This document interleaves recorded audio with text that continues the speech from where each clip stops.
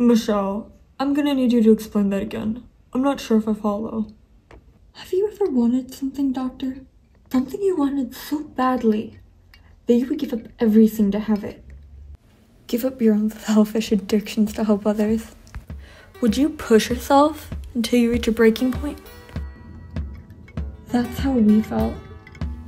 No one believed we would ever become successful. I was constantly told that I was wasting my time, and that I should pick another career path.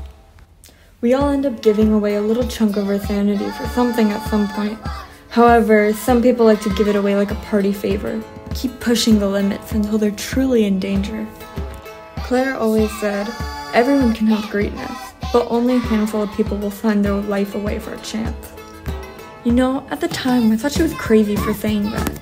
I would think, oh, she's just drunk again. But now, after everything that we saw, it almost feels like she predicted our future.